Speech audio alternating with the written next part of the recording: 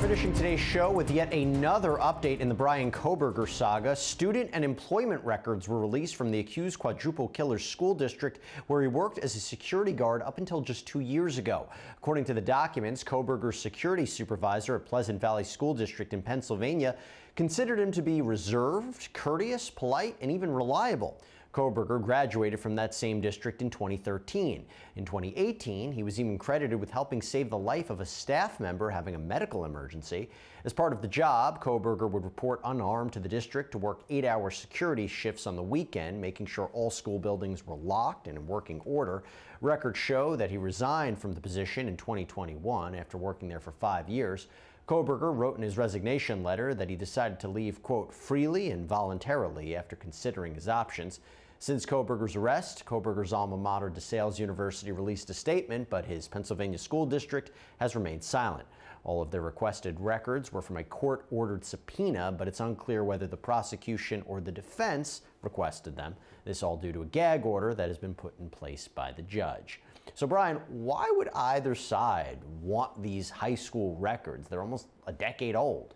So, Jesse, they're either going to be a window into who Kohberger is and was, if it's the prosecution saying, hey, look, he was quiet and reserved and he was exactly what we would think the type of person, or they may even go even further, the type of animal would do this type of quadruple murder. Or for the defense, they would say, hey, this is completely out of character. Look, he saved someone's life. He was always about security, was always about taking care of people around him.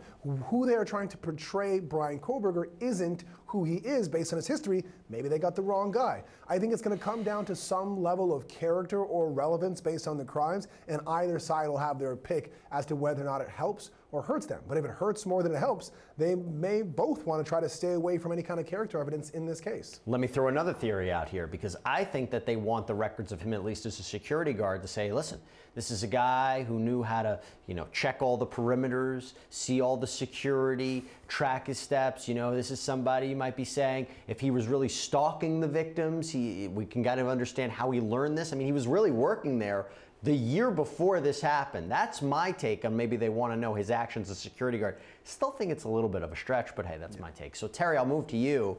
The district didn't release all of the records on Kohberger. Why wouldn't they do that? I think they're playing it safe. First of all, there's a federal law. It's called the Family Educational Rights and Privacy Act. And what that does, it protects school records. Now remember, he was working at the school district, but he was also a student at the school district. So just think about your records from school. You need to get permission before those records are released. And that's what the school district wanted to do. They wanted to send a notice, even though he was in jail at the time, to get those records released. So they went through that process. They thought it was important to do that.